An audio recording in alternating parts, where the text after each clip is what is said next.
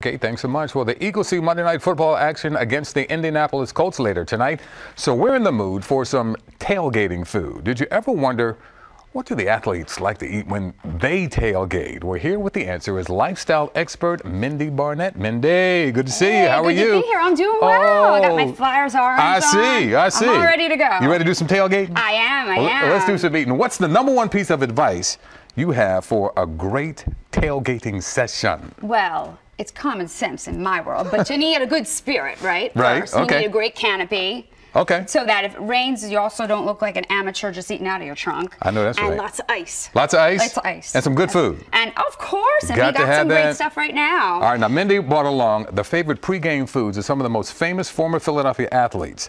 Let's start with the one and only right down here, Bernie Parent. What's Bernie like? Bernie likes a good burger, and for that we went to the Tap Room and Grill. That's in Haddon Township. It's Angus beef, fabulous applewood smoked bacon.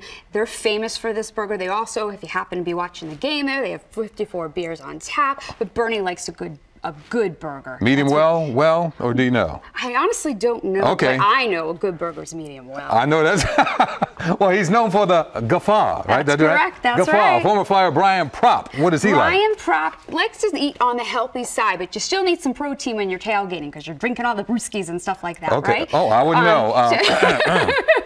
So we went to Salad Works in Langhorne, Pennsylvania. We have a great fall harvest salad. It's their fresh farm salad. It's got turkey in there.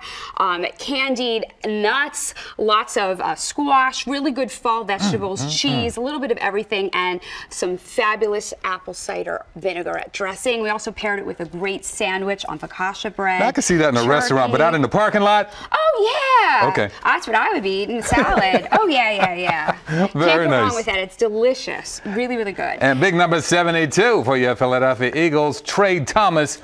He needs a hearty meal, the big fella does, before the game. What's he like? Yeah, Trey likes to eat at the Chop House. He eats there a lot with his wife. And when he's tailgating, he goes there too. They're in Gibbsboro. They prepared a great short ribs dish. It's fabulous, and it's so tender and so soft. That looks good.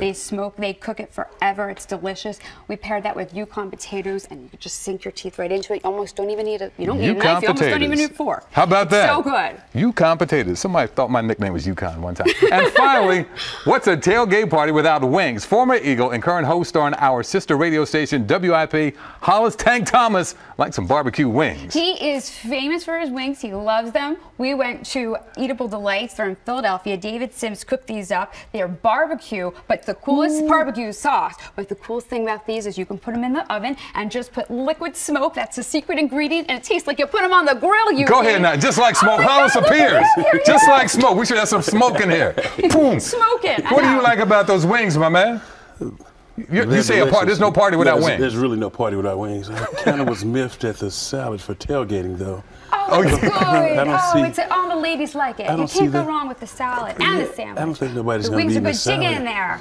But go ahead, chomp on those wings, because Kate Milo's over here. She's chomping at the bit. Come on in here, Kate.